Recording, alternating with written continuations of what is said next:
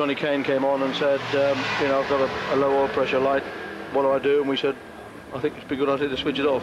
And he checked a few things around the car, and it would appear that perhaps the oil pump drive or something has failed. So it was a good decision to turn it off anyway.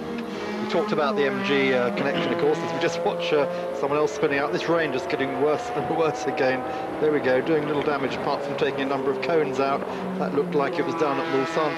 But Hugh, not just Chamberlain Engineering, of course, your company, but the whole might of MG Sport behind you now, and I guess there's a lot of people watching us tonight, listening to you, and what message have you got for all the people who've supported you? Keep supporting us. Very good idea. No, we're all in favour of that.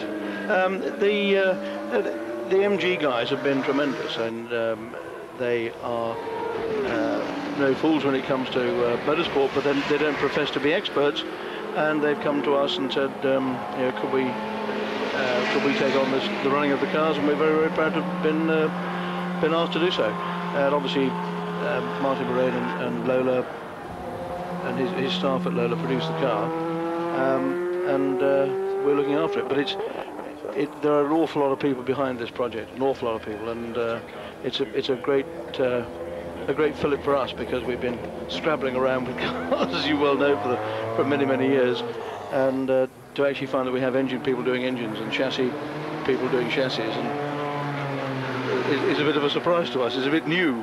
It means you've had more than one weekend off this year, does it? Absolutely not. No, I'm running Vipers in the British Series with Liz Rose and Hales. Yes. So I'm fully employed, as they say. But let's talk about this engine. Let's be brutally frank. A lot of people said a 2-litre turbo could not possibly last at Le Mans nowadays, and many people wondered why you did that rather than stayed with the proven Nissan V6. What was the reasoning? Because it's an MG. MG have produced an engine. They have done what BRM and Ferrari have done in Formula racing over many years, and decided that if they're going to do it, they're going to do it themselves.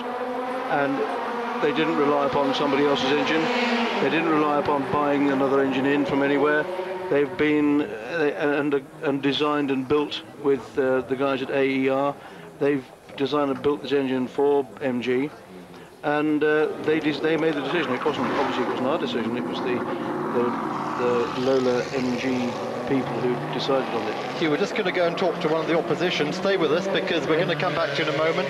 You're running right up there with all these cars. We're going to talk to Henri Pescarola of Courage. Henry.